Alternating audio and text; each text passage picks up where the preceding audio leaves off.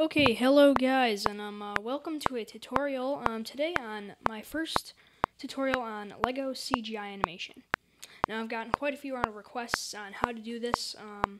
There are a few good tutorials on YouTube, but I feel like I can make some pretty good tutorials myself, just to help people out.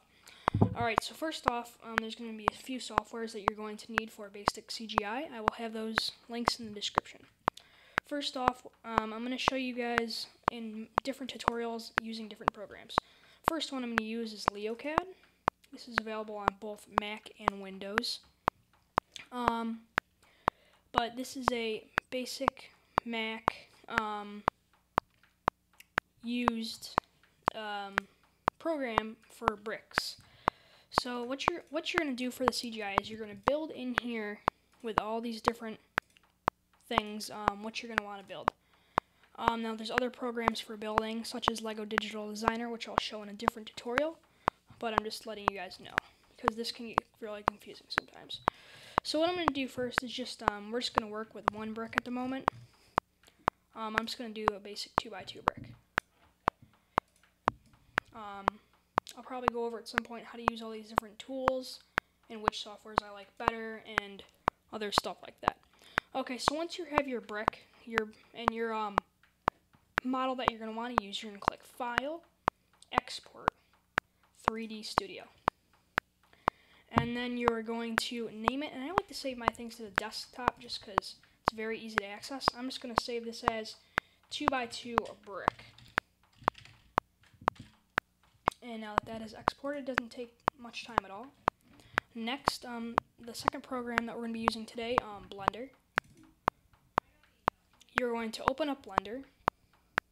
I'm using 2.69, the most recent. First, we're going to remove this cube, right-clicking on the cube, and then delete. And then in order to get the 2x2 brick in here, we're going to click File, Import, 3D Studio. And then we're going to go into our desktop. And then here it is, 2x2 brick 3ds, .3ds. Then we're going to click Import, and here it is. I'm not going to do any animating yet in this tutorial. That's going to be coming up very soon. I'm going to let you guys play around in LeoCad first before I get into any more depth. And then if you want to see what this looks like, you can click Render Image. And this is what it currently looks like if we were to render the image. And you can see here is the camera, and I'll go over some basics. Right now I'll go over the background and the camera. The camera right here is what you view, so render image. You can see as I move the camera around,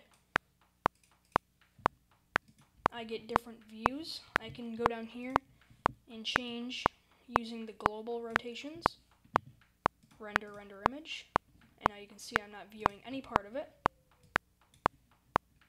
I should be now. There's some of it.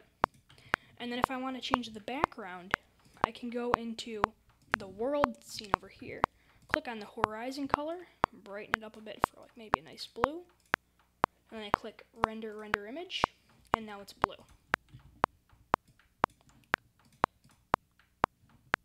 So you guys can see that. Whoops, I accidentally clicked render animation. We're not going to do that yet. But so yeah, I'm going to let you guys play around with that for now. In the next video, I'll show you guys using Lego Digital Designer, and I'll get a little bit more into how to animate and some other things. But continue to watch this series, guys. Thanks for watching, and maybe even subscribe.